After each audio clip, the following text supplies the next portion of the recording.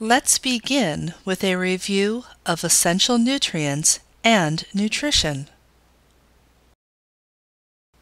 Vitamins fall into two categories: fat-soluble and water-soluble.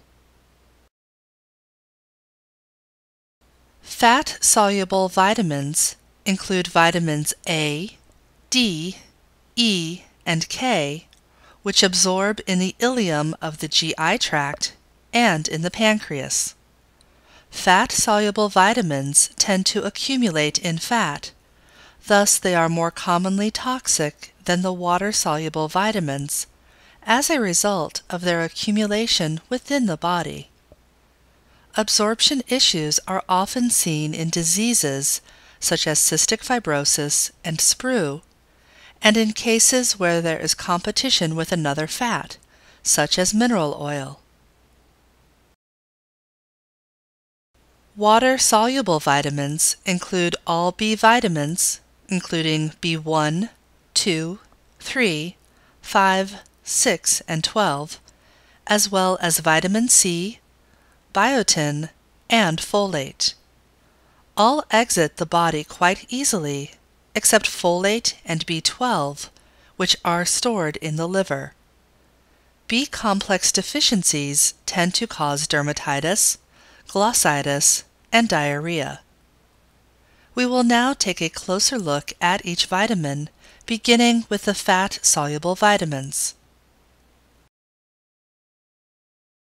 Vitamin A is also known as retinol, which can be remembered using Retin A, which is commonly used to treat wrinkles and acne topically. Retinol is important for retinal function as it makes up the visual pigments of the retina. Lack of retinol results in night blindness and dry skin, while excess retinol causes arthralgias, fatigue, headaches, skin changes, sore throat, and alopecia. Vitamin B1 is more commonly known as thiamine, which is a cofactor in the HMP shunt pathway and in the oxidative decarboxylation of alpha-keto acids. Thiamine deficiency is associated with beriberi, which can be remembered by spelling beriberi with a 1 instead of an I, to remember B1 is associated with beriberi. It is also associated with Wernicke-Korsakoff syndrome, as seen with alcoholism and malnutrition. Riboflavin is a cofactor in both oxidation and reduction reactions. One way to remember this is with FAD and FMN are derived from riboflavin. This reaction creates two molecules of ATP, which can be remembered by B2 equals 2 ATP. Vitamin B2 deficiency is associated with the two C's, chylosis, which is inflammation of the lips, and corneal vascularization. Vitamin B3, also known as niacin, is a derivative of tryptophan using vitamin B6 and is used as a constituent of NAD and NADP. Lack of niacin causes pellagra, the symptoms of which can be remembered with the 3 Ds: diarrhea, dermatitis, and dementia. Vitamin B5 is a component of the cofactor CoA, which can be remembered using pantothen A is in CoA. The symptoms of B5 deficiency can be recalled with the mnemonic IDEA, which stands for adrenal insufficiency, dermatitis, enteritis, and alopecia. Vitamin B6, or pyridoxine, is converted to pyridoxal phosphate a cofactor used for transamination, decarboxylation, glycogen phosphorylase, and heme synthesis, and is also required for niacin synthesis from tryptophan. Vitamin B6 deficiency is induced by oral contraceptives, and symptoms include convulsions, hyperirritability, and peripheral neuropathy. Vitamin B12 is a vitamin found only in animal products. You can think of eating a dozen eggs to be getting your B12. B12 is stored primarily in the liver, and B12 deficiency is characterized by neurological symptoms that include abnormal myelination, optic neuropathy, and paresthesia, as well as macrocytic megaloblastic anemia. Folic acid is important for synthesis of the nitrogen bases in DNA and RNA, and is known to play a role in neural tube formation. Folic acid deficiency is the most common vitamin deficiency in the United States. Folic acid can be obtained through supplements or by eating green leaves, which can be remembered with the mnemonic, "You get folate from foliage." Symptoms for folic acid deficiency are similar to vitamin B12 deficiency, including macrocytic megaloblastic anemia, but without the neurologic symptoms. Biotin is commonly used as a cofactor for carboxylation reactions. Biotin deficiency can result in dermatitis and enteritis, and may be caused by antibiotics or excessive ingestion of raw eggs. Ascorbic acid is also known as vitamin C. You may recall that vitamin C deficiency was responsible for scurvy, which sailors cured through ingestion of fruits containing vitamin C. Scurvy is characterized by swollen gums, bruising, anemia, and poor wound healing. When present, vitamin C is utilized for collagen synthesis, important for wound healing, iron absorption, hence the link to anemia, and as a cofactor for dopamine beta hydroxylase, which converts dopamine to norepinephrine.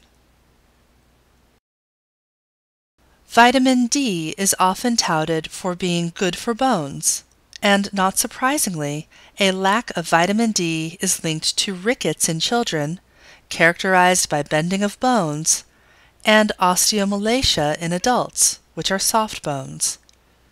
Vitamin D works by increasing intestinal absorption of calcium and phosphate. There are actually two forms of vitamin D. D2, which is consumed in milk. You can remember this with 2% milk is D-lightful, and D3, which is formed in sun-exposed skin.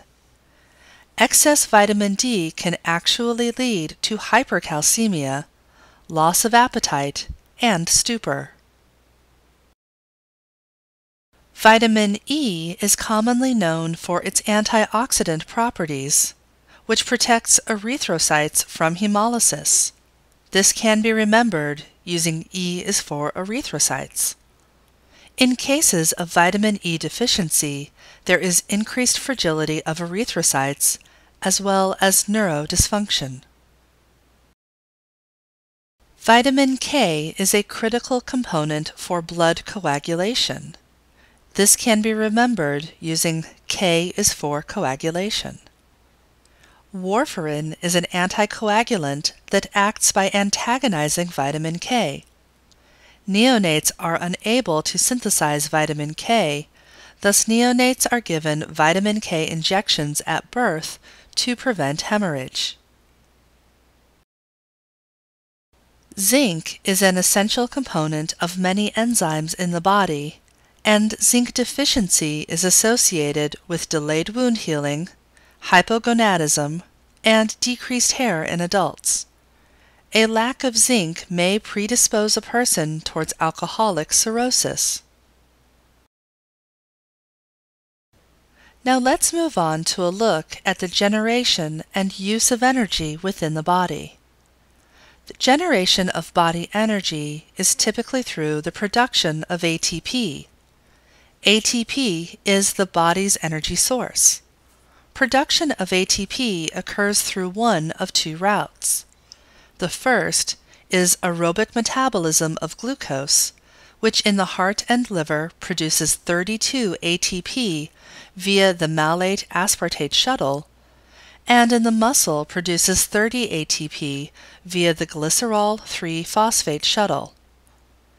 The second pathway for producing ATP is anaerobic glycolysis, which produces only 2 ATP for every glucose molecule. In addition to fueling basic body functions, metabolic fuel may be used for exercise. With increasing distance or duration, ATP is obtained from additional sources. ATP is utilized initially from stored ATP, followed by creatine phosphate, anaerobic glycolysis, and then next oxidative phosphorylation, and finally glycogen and free fatty acid oxidation. Another use of metabolic fuel is during fasting and starvation. During fasting and starvation, the overriding goals are to supply the brain and red blood cells with glucose and to preserve protein. During days 1 through 3, blood glucose is preserved through hepatic glycogenolysis and glucose release, adipose release of free fatty acids, muscle and liver shifting to use free fatty acids instead of glucose, hepatic gluconeogenesis from A. peripheral tissue lactate and alanine, and B. adipose tissue glycerol and propionyl-CoA from odd-chain free fatty acid metabolism. After day 3, hepatic formation of ketone bodies to maintain muscle protein loss takes place, particularly in the brain and heart. After several weeks, the main source of energy for the brain becomes ketone bodies. Assessment of a patient's nutritional status involves a review of the patient's medical history to identify metabolic requirements and chronic diseases, a review of the diet history to detect potential deficiencies and/or toxicities, a physical examination that focuses on muscle mass and strength and looks for evidence of vitamin and/or mineral deficiency, and a standard series of laboratory tests to assess organ function, fluid status and electrolyte balance, and identify any nutritional deficiencies. Nutritional deficiency may be due to an eating disorder. There are 2 eating disorders that are recognized as psychiatric maladies. The first is anorexia nervosa, which is severe weight loss resulting from excessive dieting and exercise, and a distorted body image. Anorexia typically results in severe weight loss, anemia, amenorrhea in women, metatarsal stress fractures, and electrolyte disturbances. There is often coexistence of depression in patients with anorexia. The other disorder is bulimia nervosa, typified by binge eating, followed by purging from self-induced vomiting or use of laxatives. In these patients, the body weight is often normal. However, there are signs of parotitis, enamel erosion, alkalosis, and Russell's sign, which are dorsal hand calluses from inducing vomiting.